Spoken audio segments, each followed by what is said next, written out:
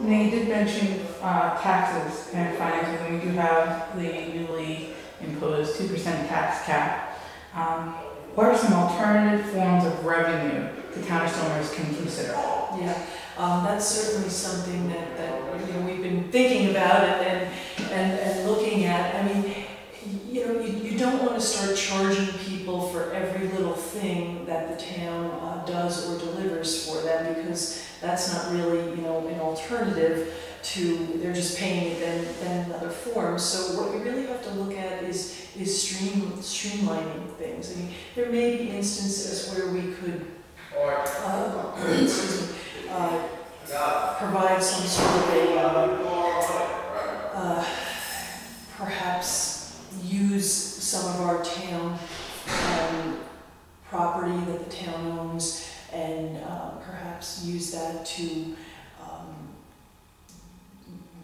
create a public-private partnership for certain types of recreational development on those parcels. And I think that that's something that we can and should look at as a possibility. It may create revenue, it may not create revenue, but may create a venue and a you know, a nice facility for the town that only those people that participate in it would pay for. So those are some of the thoughts that I've been having. Certainly our mortgage tax revenue, excuse me, our sales tax revenue have decreased over the years.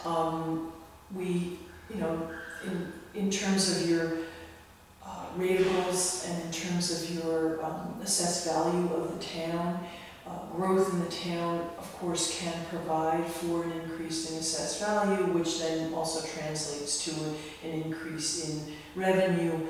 So, you know, we'll look at how that can be done, but still within keeping the character of the town and not exploiting the character. There's a very common misnomer that the more commercial stores you have in your town, the more stores you have, the more sales tax revenue that you will obtain. And that's actually not the way sales tax revenue is generated.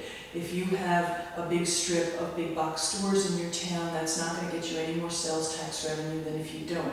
Sales tax revenue is distributed in the county of Westchester based on population. So if your population increases, you will be entitled to, you know, that much more sales tax based on that. But population increases also come with costs, particularly if that population increase is school children related.